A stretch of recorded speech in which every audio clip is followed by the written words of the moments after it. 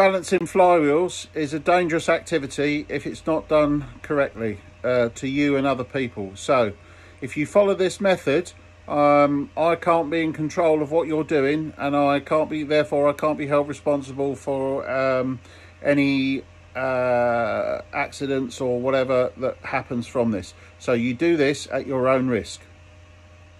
Morning all, this video is about balancing flywheels. Now there's a couple of ways of doing this, one of which is you use the services of a machine shop who has a proper dynamic balancer, and another way you can do it is the way I've been doing it for the last 30 years, which is static balance.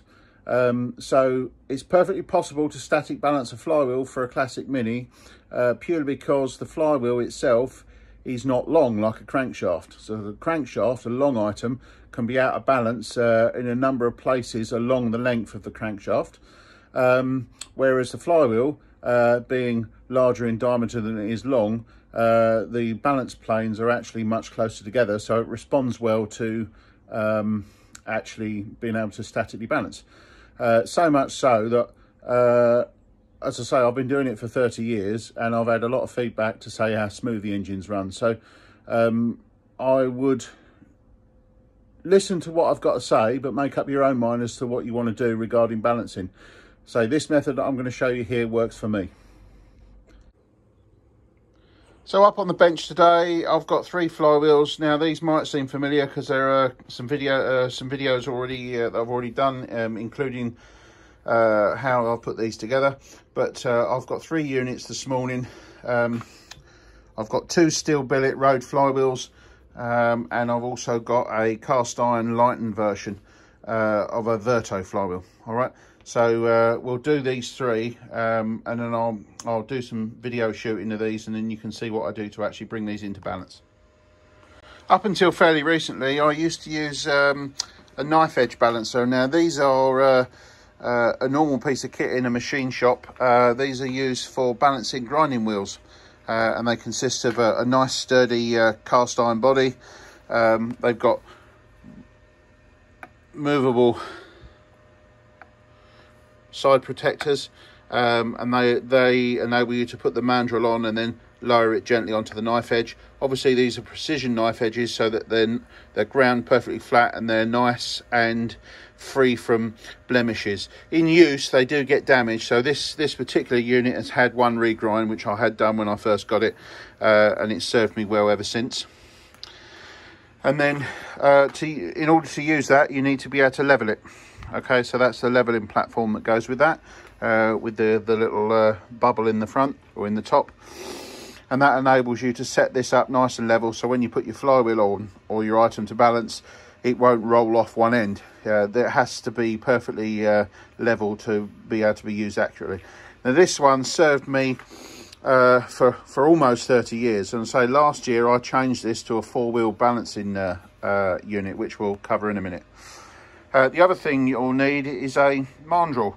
Now this one I made 2 about 30 years ago, and this is the second one. I sold one a while back, or many years ago now, and this particular one has had a couple of well, in fact, it's had 1 major regrind, because they do wear, they get marks on, and it gets polished. So if you bang this down too hard on the knife edges, there's such a small contact, it will damage it. So this is only made out of stainless steel, it's not hardened. So one of the future things I intend to do is to make up some replacements out of 17.4 H1025. So I've got a billet of it right here, which I've started making, and I've just got to finish off. In fact, I'll make a batch of 5, and I'll have some available if anybody's interested. But that won't be for a while. Anyway, this system, surprisingly enough, works very well. So the system I use now is this 4-wheel balancer, and this is typically used for balancing, again, grinding wheels, and you can get very precision versions of these from old companies like Jones and Shipman used to make them. They are very expensive if you buy a precision grinding wheel one, but very, very nice to use and very, very accurate. This is a lesser model. This is the sort of thing that was prevalent in motorcycle shops for balancing wheels and things like that. And some people use them for balancing, you know, small engine crankshafts and various bits and pieces. But I've changed over to this. I bought this second hand, had it about a year, and it's a fantastic piece of kit. You don't need to level this. You just put it on the bench and put your flywheel on the Mandrel, and then place that on there nice and gently, and then it will find its own heavy spot. Anyway, let's get on to balancing, and I'll explain what's going on and what you need to do. So first thing to do is to mount the Mandrel into the flywheel, and you do that by making sure it's clean and obviously inserting it in, and you give it a very gentle tap, okay? Don't hit it too hard because you'll damage the Mandrel. This is just a tap to set it into the taper, okay? And then obviously you place it on the balancing jig nice and gently so you don't put any damage on the wheels or on the Mandrel. And then once it's on there, you might want to, depending on how good your Mandrel is and how the tapers match, what I tend to do is to put it in a couple of times to get the average point. Now in this case I've put it in twice and it's both come up, see the chalk mark there, it's both come up with a heavy spot in the same place every time I've mounted it. So that's a good indication, and that's you know, a good mount. If it was every time you put it was in a different place, then you need to look carefully at your Mandrel and how it's mounting, because that's an indication that you've got error, okay? So use a piece of chalk to mark the heavy point, which is what I've done. Once you've done that, you've got a reference, and then you can let it go, and you can see that flywheel is falling that side. And if we put it there and then let it go, you can see that it falls that side. So we know where the heavy spot of that is. And if we put it at the bottom, it doesn't fall anywhere. So the idea now is to drill out metal until that flywheel will stop in any position. For drilling purposes, I used to set these up in my pillar drill, but actually I found it was actually quicker to just mark the area that I needed to drill, scribe a centre line for the drill holes with a divider, and then just simply use a cordless drill. And here I use my Milwaukee M12 fuel, and this time I'm using a 5mm bit. And it allows me to drill holes quickly and simply, and accurate enough for what I need here, and then I can drill a series of holes to get the weight out as needed. So start off with the center point. You can see there the chalk mark vaguely, that's right in the middle, and then I'll drill out either side of that until we're in balance. So as you drill, you need to regularly keep checking on your progress. As you can see, I've drilled quite a few holes there now. And I'm doing a few holes and then obviously bringing it back to the jig and keep checking it. So let's see how we're doing. As you can see, that's still falling. We bring it round to the other side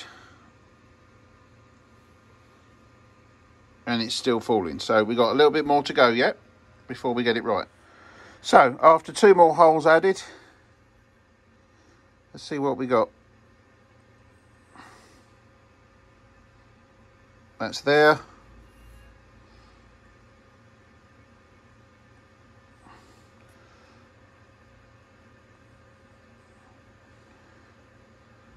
A tiny bit more. So we're finally finished off in that position. So I just had to do 2 part holes, one there and one at the end, and then we've actually got something that balances out. Okay. So that's ready to move on to the next point now, which is to put the back plate on, and then we'll balance that.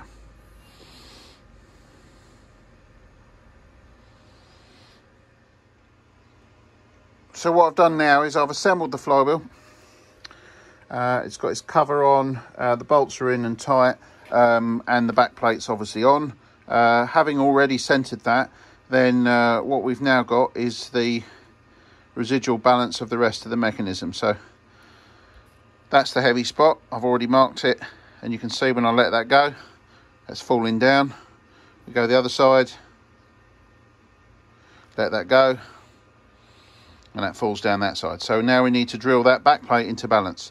The other thing is, you'll notice is I don't fit the friction disc when balancing, purely because the friction disc is free to rotate on the primary gear, and it's actually not part of the clutch or the flywheel assembly in terms of being locked together.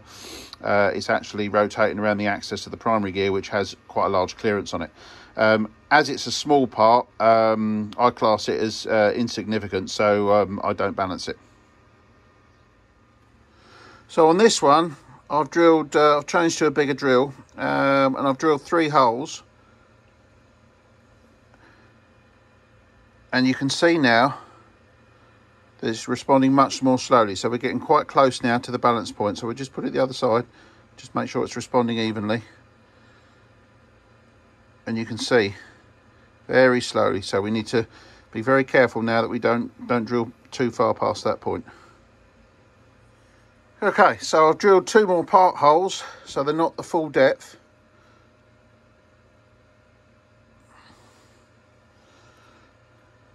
As we can see,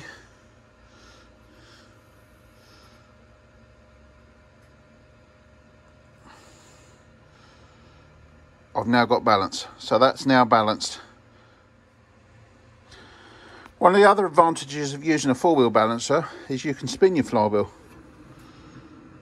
And then you can see if it's all going around concentrically or if there's any wobble. And this one's pretty good, actually.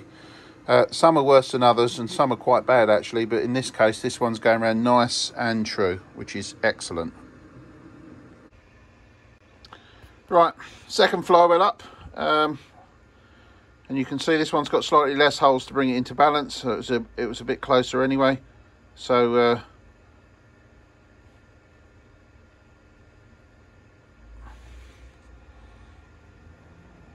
there we go, spot on. And the second side of the second flywheel, so there we go. We can see that one's now in balance, which is excellent. Right, onto the Verto flywheel now. It's a little bit different. So what we do is we balance the pressure plate, and then we once that's into balance, we then add the flywheel to the back of it, and then we balance that as well. So these are notorious for being out of balance, and this one is no different. So this isn't a brand new unit, actually. It's a reconditioned one which I've done, but it's going to be balanced now, and you can see how far they're out. So the chalk line there is where it's out. Okay, bring it up to the other side, and you can see how far that one's out.